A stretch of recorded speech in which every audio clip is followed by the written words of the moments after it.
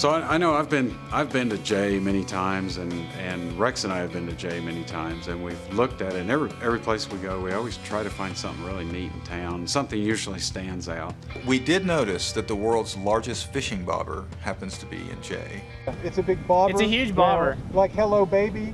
Yeah. Like, big, Exactly like what? Hello Baby. Are we bobber. Like fishing Yeah, bobber? like fishing bobber. Why would anybody want to see that? Behind me happens to be the largest fishing bobber in green country. 1,400 tons of steel. It was built in 1958 for a commemorative fishing tournament on Lake Uchi.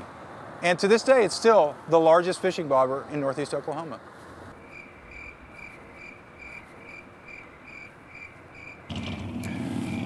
Thanks for watching Two Wheel Oklahoma.